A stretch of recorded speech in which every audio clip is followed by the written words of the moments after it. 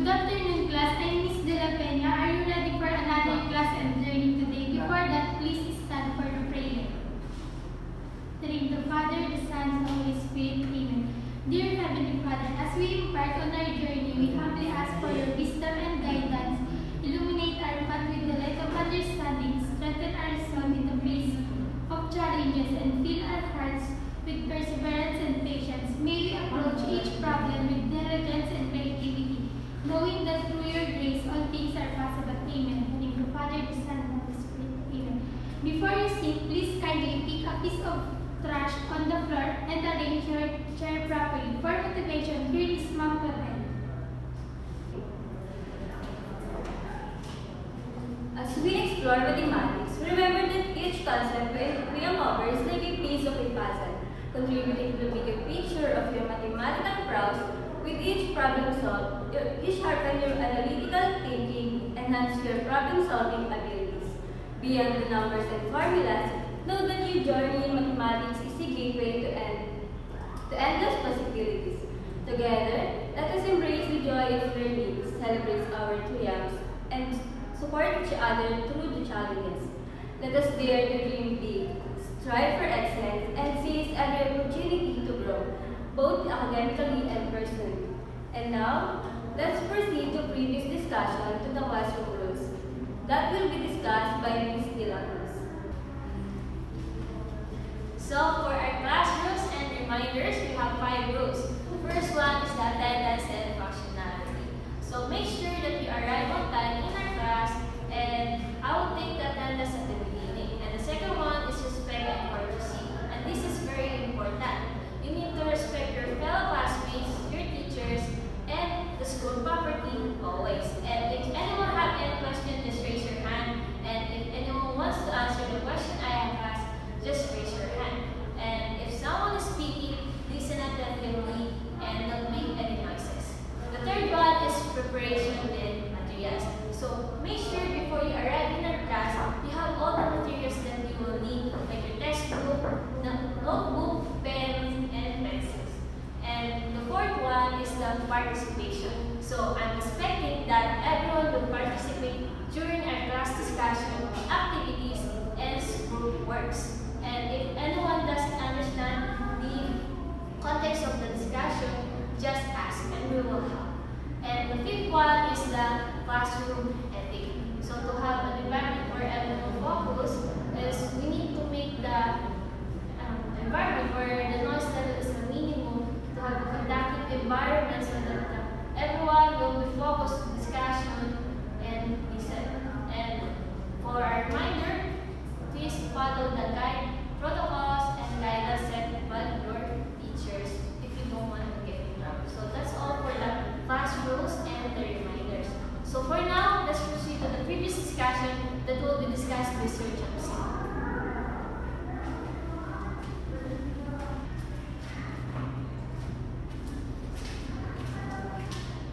Now class, we will talk about polynomials. First, what is polynomials? Polynomials are algebraic expressions that consist of variable and coefficients. Variables are also sometimes called indeterminates. First, type of polynomial is monomial. Second is polynomial. Third is binomial. Fourth is trinomial. And fifth, to the last, is multinomial. First, we will talk about the content of this. First is coefficient. The coefficient is nearby variable. Variable is a letter in short. And constant is numbers only. And the term is this. First term and second term. Now, what is monomial? Monomial is only consists one term. For example, 2ab. This is monomial because this is only one term. And polynomials is consists of 2 or more terms. For example of this is 2ab plus 3a. And more on. if polynomials consists of two or can add more term, I add more what's this? Constant, and this term is a group.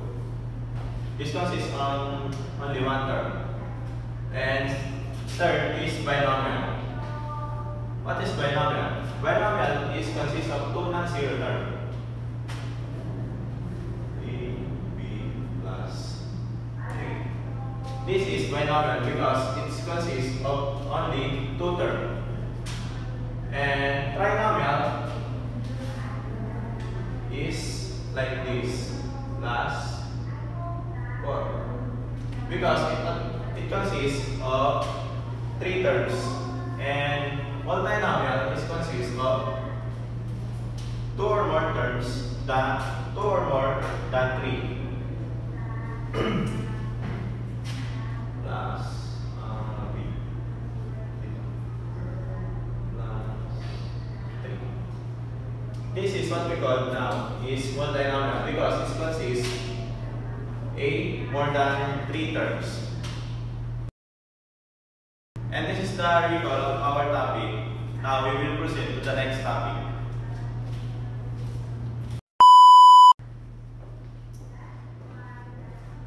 Good afternoon, class. I am Sir Dilla. Are you all ready for our new topic today? And here is the objective or the goal that the student should achieve. First objective, describe the importance of understanding factoring and how to use it in real-life situations, such as finding the area or perimeter, consecutive integers, and the number problem. For the objective number 2, demonstrate proficiency in factoring polynomials by accurately and efficiently solving a variety of practice, problems, and exercises. And for the last objective is participate actively in the class discussion. And now, our topic is about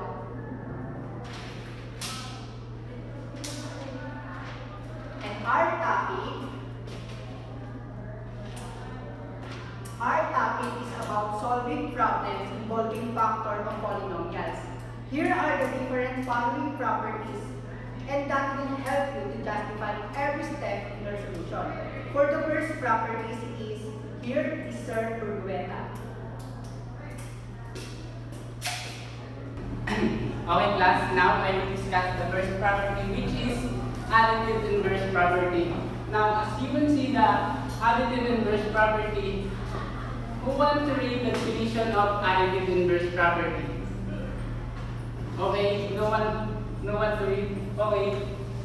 The additive inverse property, or the opposite sign, or the negative, or a number that when added to a yield 0 in symbol, a plus negative a is equals to 0. Now you know the additive inverse property is the value that you can add it to the original number is equals to 0, or the result is 0. Now I give you an example of additive inverse property. 3 plus negative 3 is equals to 0.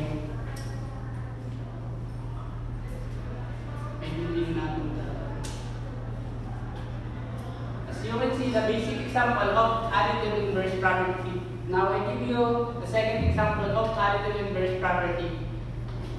8a plus negative 8a is equals to 0. Now, I give you a question about additive inverse property.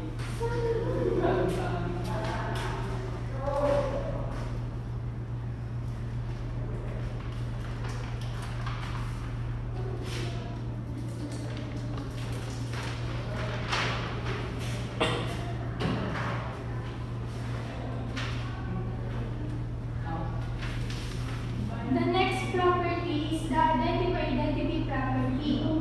First one is additive identity property. Additive identity property states that the sum of any number and 0 is the given number. 0 is the additive identity. In symbol a plus 0 equals a. For example, I plus 0 equals 5.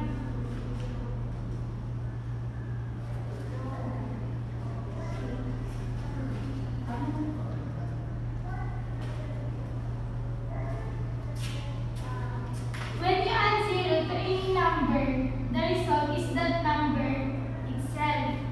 Whether it's 7 plus 0, 12 plus 0, or 1000 plus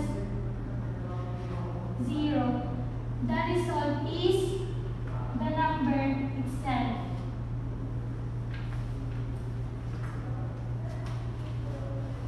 For the third property, here is Miss De La Paz to discuss it. So for our third property, we have the multiplicative inverse property. So here is when we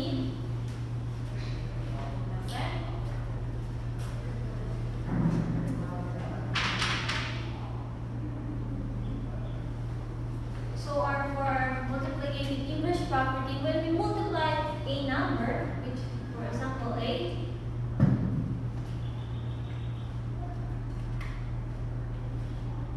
times by its reciprocal, which is 1 over 8, that is equal to 1. Because in multiplicative inverse property is when we multiply a number by its reciprocal, the product is always equal to 1. For example, we have 8 times by its reciprocal, which is 1 over 8. And when we multiply 8 times 1 is equal to 8. And just copy the denominator, which is 8. And 8 is equal to 1. So that's all for our multiplicative inverse property. And now we'll proceed for the fourth property. Please welcome Ms. Clavel.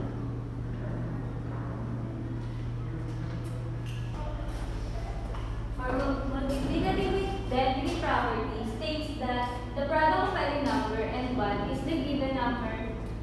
Example is a times 1 is equals to 8. Another example,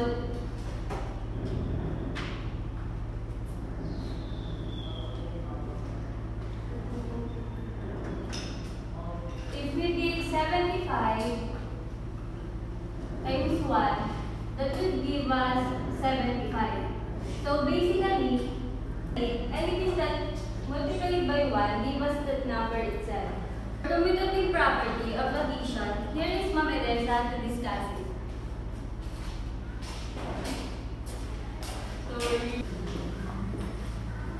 Are you done with this one? Well, obviously, you are done with it.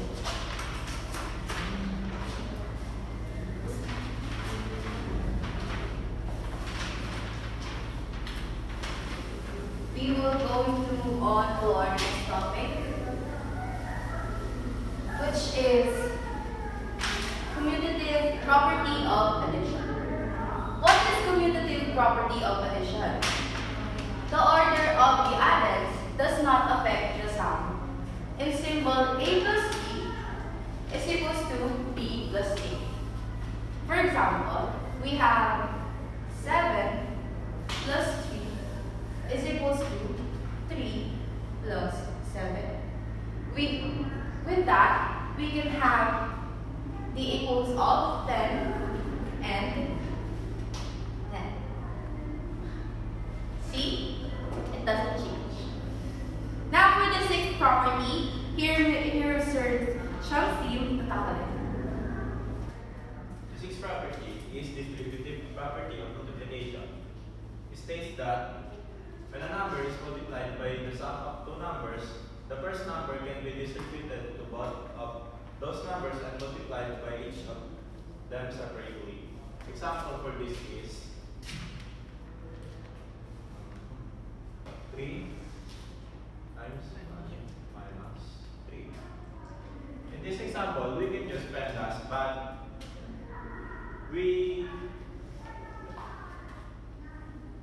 but I can teach you on how to distribute it.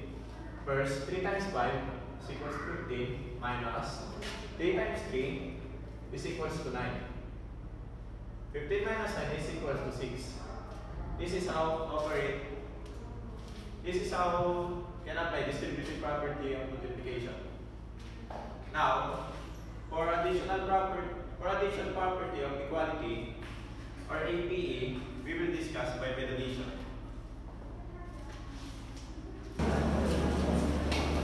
For the addition property of equality or APE states that if the same number is added to both sides of an equation, then equality is equal. In simple, if A equals to B, then A plus C equals to B plus C. For example, 2 equals to 1 plus 1. This is an equation because left and right equal sign represent the number 2. However, if we added 3, the new equation is 2 plus 3 equals to 1 plus 1 plus 3. This is still an equation because both left and right equal sign represent the number 5. And for the last property, here is Mr. Dilla to that.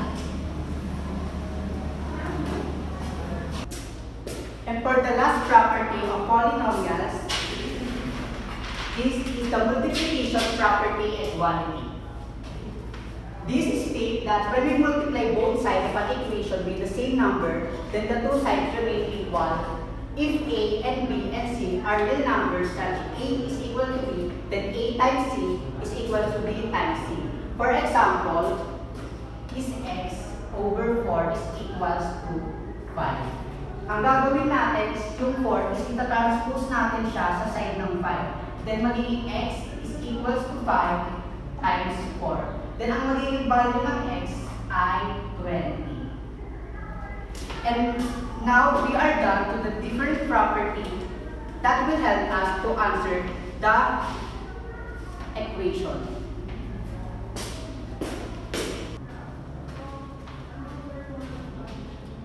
So class, now we are done with the types of properties that will help us to answer this equation. And now, let's proceed in solving factors of polynomials. First problem 1.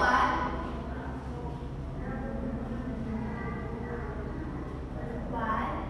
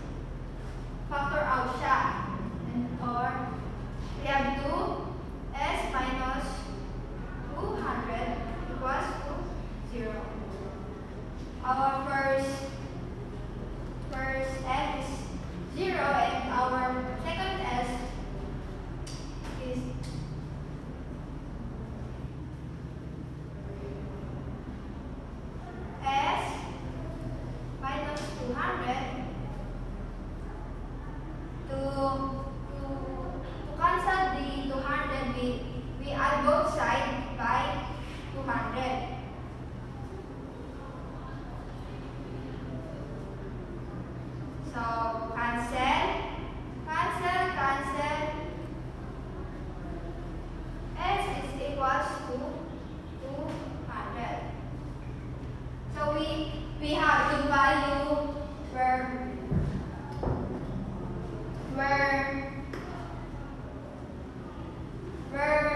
sa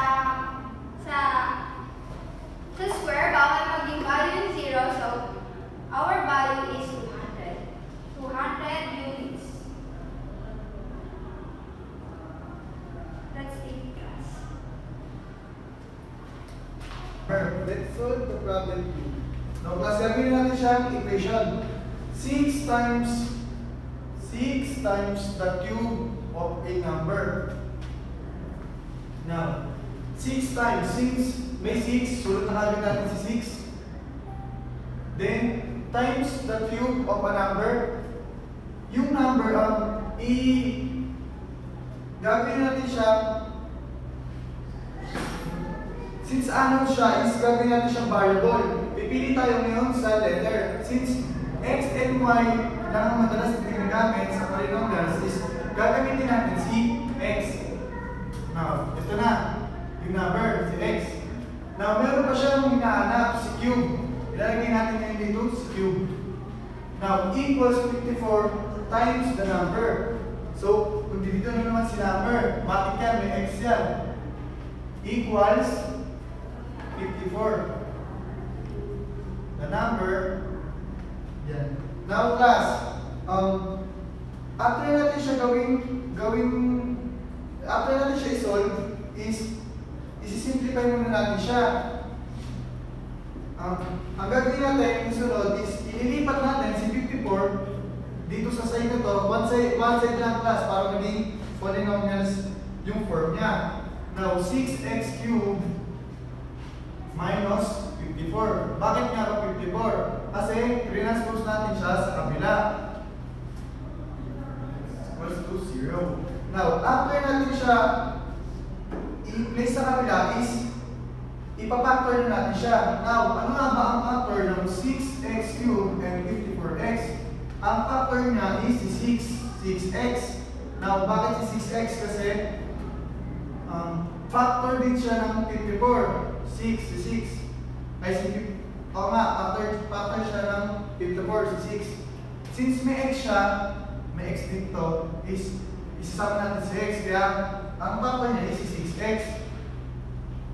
Now, write lang natin ito sa 6x and open parenthesis x squared minus paano nga ba natin siya papaktorin? Ano ba nga ba ang factor ng 54? Ang factor ng 54 na may 6 is si 6 and 9. Now, may 6 na tayo ngayon. Kung sa i-write na lang natin is si 9 is equals to 0. Ngayon, plus, after nyan is kakansilin natin si factor 6x. Ang magtitira is si x squared minus 9 is equals to 0. Now, class, since perfect square naman siya, is pwede na natin siyang i-factor agad. Ay, okay, factor agad. Now, ang factor nito is, since x, separate lang natin siya class, si x. Now, magiging dalawa ni x natin, since separate natin siya. Now, since negative na ito, sabi kasi sa rule ng may rule yan, sabi sa rule is, if negative yung isasolve mo, is matik yan, positive and negative yan, sa multiplication. Sa multiplication yung class. Now, susulat natin si positive and negative. Positive and negative. Now, ano nga ba ang square root of 9? Ang square root of 9 is 3. Sulat natin siya both sides, 3.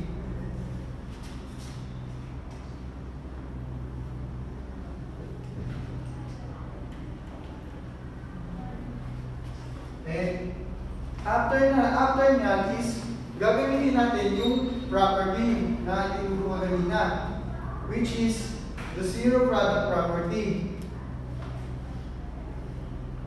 plus 3 is equals to 0. Now, dito class is si x minus 3 is equals to 0. Yan class, since 0 na siya is, gagamit naman tayo ngayon ng addition property of equality. Para ano, para ma-secure lang, para dito, makita natin kung tama ba yung nakuha natin mga numbers or mga factors. Now, x minus 3 plus 3 is equals to 0 plus 3. Now, sa kabila is x plus 3 minus 3 is equals to 0 minus 3. Now, class,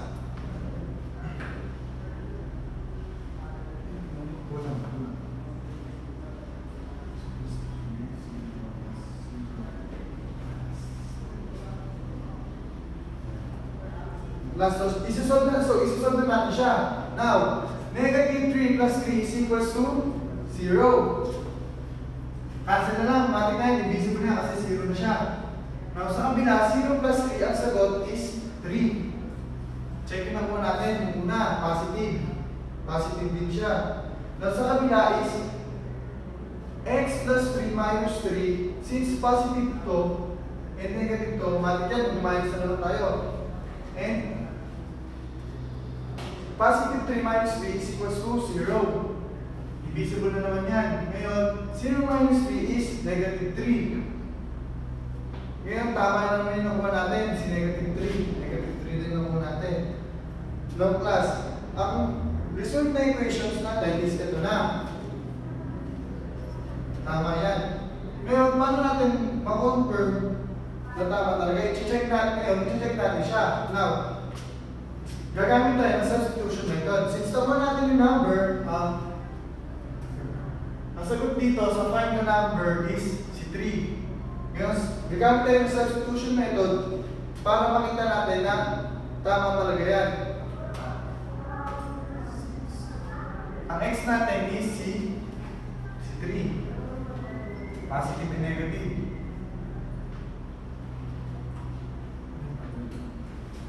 6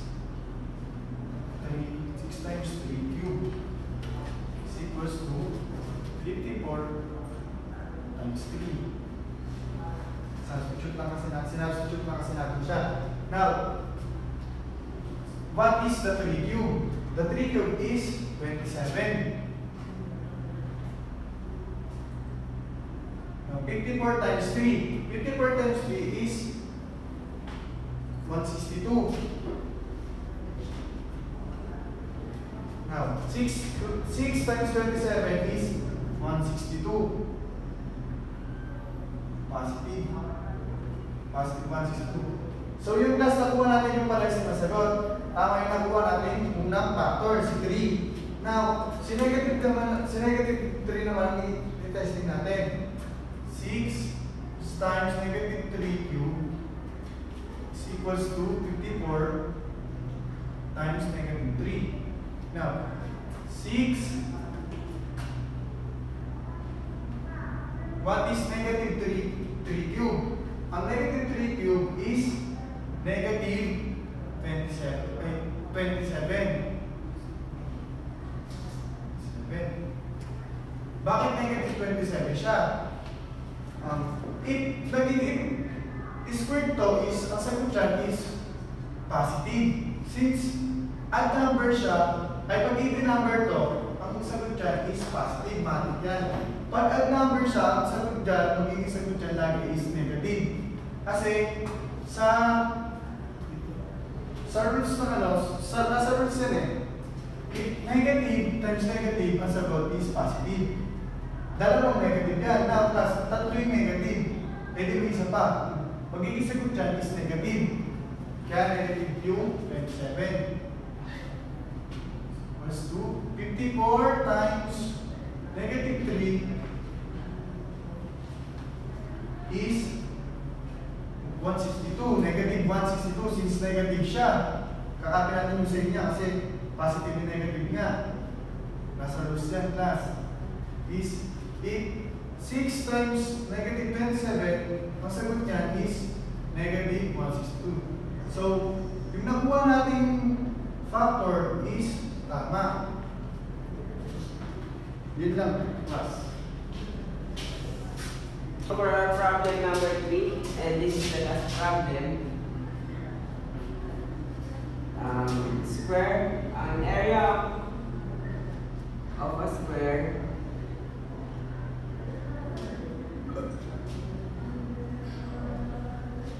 is 25y squared minus 100y plus 100 square units. Anong hinahanap? Ang hinahanap is what is the length of the side. Ngayon, sino sa inyo nakakatanda ng formula ng area ng square? Wala. Tandaan nyo kapag may mga sa math, kailangan nyo laging tandaan yung mga past lessons kasi lagi nyo babalikan at babalikan yan. So, ang area ng square is area is equal to side squared or side times side. So, ang tips na nabibigay ko sa inyo kapag kayo ay nagsusolve. Siyempre may iba dyan na kuha nila agad kapag binasa nila yung question. Sa mga nahihirapan, ang gawin nyo, intindihin nyo yung question and then if possible, subukan nyo i-illustrate yung question. Like for example, sabi dito yung square, itong area nito, itong buong to, itong area na to is 25y squared minus 100y plus 100. So, okay, ang hinahanap niya is itong side, mga side. So, ang gagawin natin, kailangan natin i-factor itong 25y squared minus 100y plus 100. Kasi kailangan maging, yung value nito, maging, ma-factor natin ito into equal kasi ang value ng side is ang area ng square is pare-pareho yung value ng side na. Kaya ang gawin natin, observe natin yung given. So, ano mapapansin nyo sa given natin? Kung titingnan nyo, ang given natin is a perfect square polynomial. Ang tips ko kapag kayo ay mag-factor ng perfect square polynomial, 25y squared minus 100y. Ang tips ko dito is i-square root nyo yung leading term at saka yung huling term. Square root ng 25y is 5y and then ang square root ng 100 is 10. Ngayon, anong sign ang gagamitin nyo? Doon kayo ngayon magpapase sa middle term. Kapag ang sign ng middle term is negative, negative din yan. So, bali dahil square siya, ay squared siya, dalawang yan, dalawang 5 minus 100. Ay 5y minus 10. Ngayon, check natin kung tama ba ito. Ano gagamitin natin? FOIL method. 5y times 5y, 25y squared, and then 5y times negative 10 is negative 50y. Tapos ito naman sunod. Negative 10 times 5y is negative 50y. Dalawang negative 50y na yun, so negative 100y. And then negative 10 times negative 10 is positive 100. So ito na yung factor na ating polynomial. And then next natin is equal natin siya sa 0, yung zero property of equation zero property. So equal natin both by 0. Hindi ko na pareho na ito na. Basta tandaan nyo, dalawang 5y minus na yan. And then addition property of equality tayo ngayon. Negative 10 to dito, magpa-plus 10 tayo dito. So makacancel na ito, negative 10. Ay, magpa-plus 10 din tayo dito. Plus 10 dito, cancel na to. So dahil dyan, ang ano na ito, 5y is equal to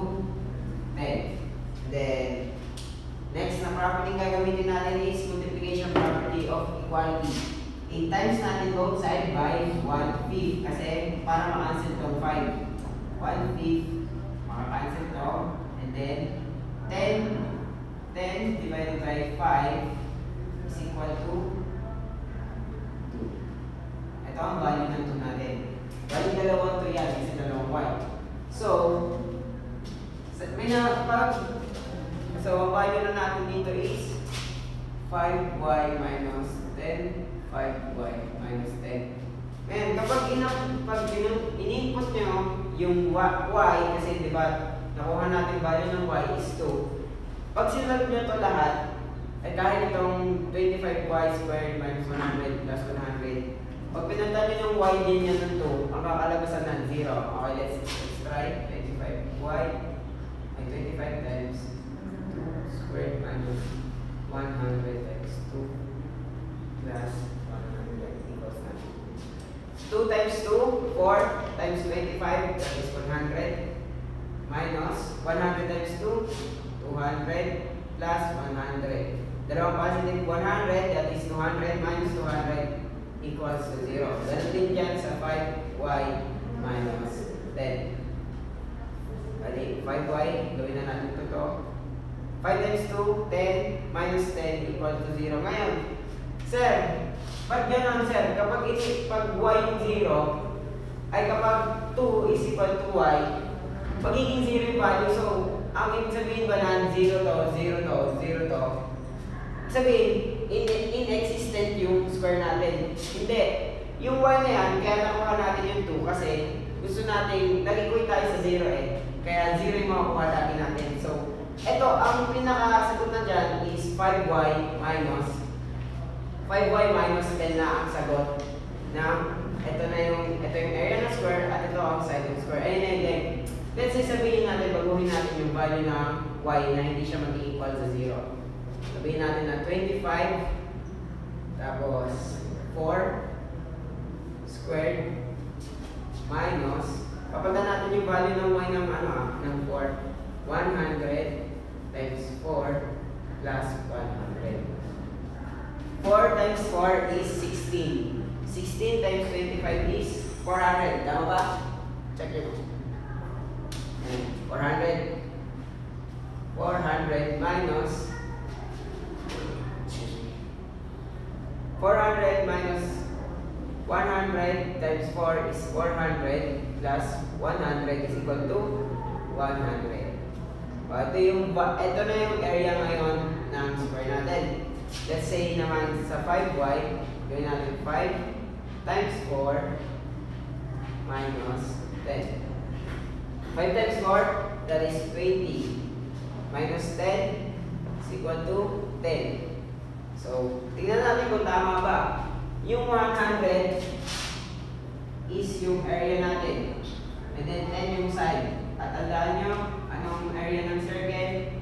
100 is equal to 10 squared. O, diba? 10 squared is equal to 100.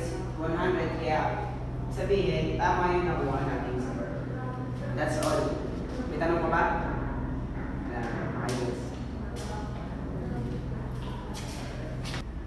We are done with the discussion of solving problems involving factor of polynomials. And now, we are going to explore the practical applications of polynomials in our daily lives. Polynomials are not just mathematical functions. They have real-world uses that are relevant to various applications, such as in engineering, polynomials are used to design structures. They help engineers determine optimal dimensions and parameters for bridge, buildings, and electrical circuits. Computer science. Polynomials form the basis of algorithm used in image processing, cryptography, and data compression techniques. Budgeting. When you are in a supermarket, polynomials will help you to calculate a complex equation. In economics, real-world economic problems often involve complex polynomials, and their factors provide valuable insights for decision-making. Now, let's move on to our learning task for today. I will give you all 30 minutes to answer this task, and After you answer it, we will be having a group activity. Here is the learning task that you need to answer. I'll give you all 30 minutes to answer it now.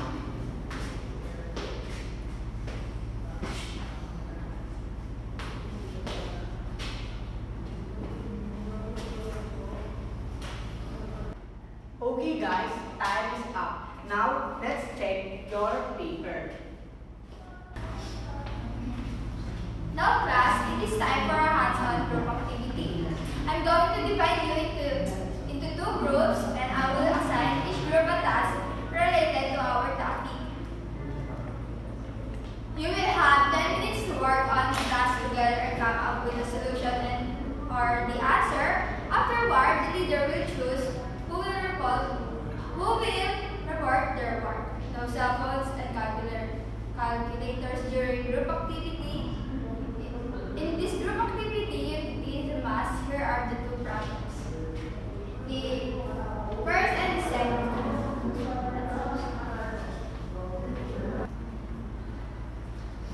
Alright everyone, it's time to have fun to our task. So we're going to have a game called Pick It, Catch It. So in this game, each of you will have the opportunity to choose a plastic egg dot, and inside of this each egg has a piece of paper with a different question relating to polynomials.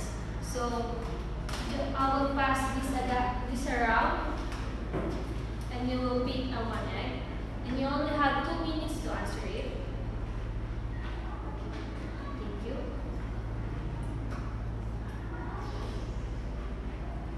So here's the question for you. Type of properties that the order of the addend does not affect the sum. So what's the answer? Correct. That is commutative property of addition. So this game is designed to help you apply what you have learned in a creative and engaged way.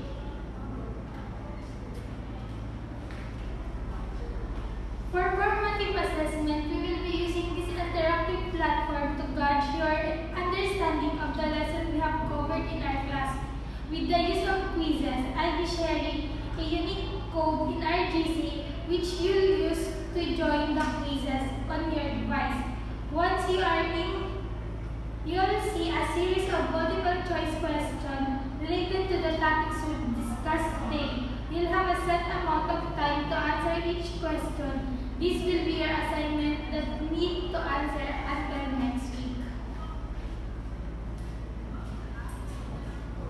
Alright everyone, for your assignment, this assignment you must pass this next week and you will submit it to me in 1/2 cross prize. So for your assignment, copy.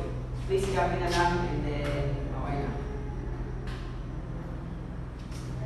Kita ba?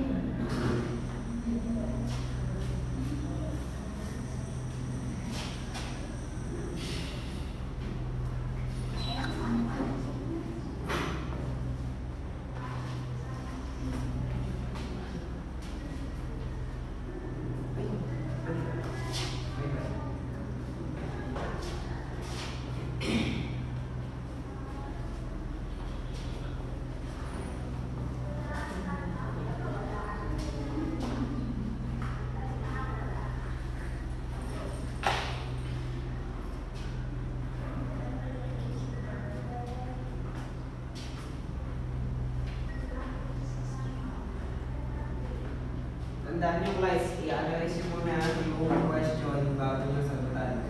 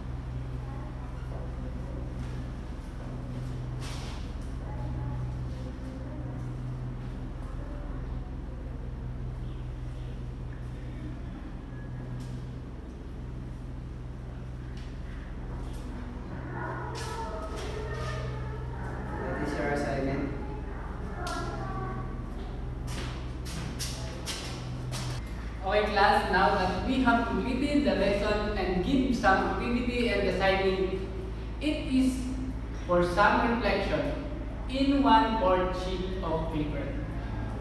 You take a moment to think about what you have learned today. We will be using the following prompts to guide our reflection. Okay, number 1, I understand that blank. So the number 2 is I realize that blank, and that's for our class and class dismissed. Okay class, now I will discuss the first property, which is additive inverse property. As you can see, Ay, hindi kamita. Basically, 6.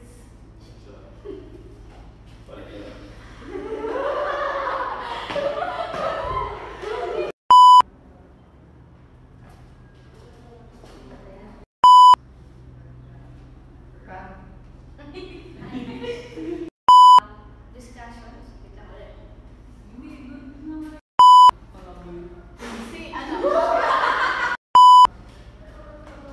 Now it's time for a hands-on. May tanong pa ba? Ayos.